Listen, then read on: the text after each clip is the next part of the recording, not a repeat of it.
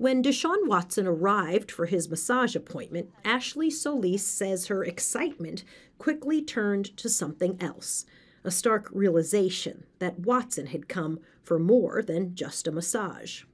First, she says, Watson refused the towel she had provided to cover him, insisting on using what she describes as a tiny hand towel instead. Then, after the session began, she says Watson attempted to bare his naked body.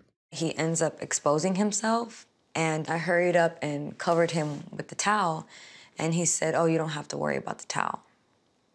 And I said, "Yes, I do." So then what happened? He requested that I work on his abdomen.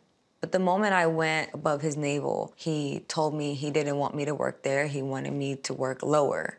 He just kept directing me to go lower and don't be scared. You can go in there, like. And I just started really freezing up at this point. Can you explain that? Like a wave just took over my body. I felt so hot. I was sweating.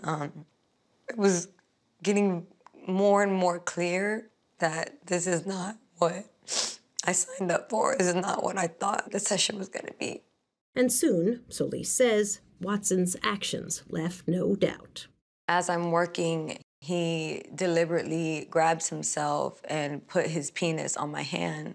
And I pulled my hand away instantly and I started crying. And I told him that I'm done. I don't want to do this anymore.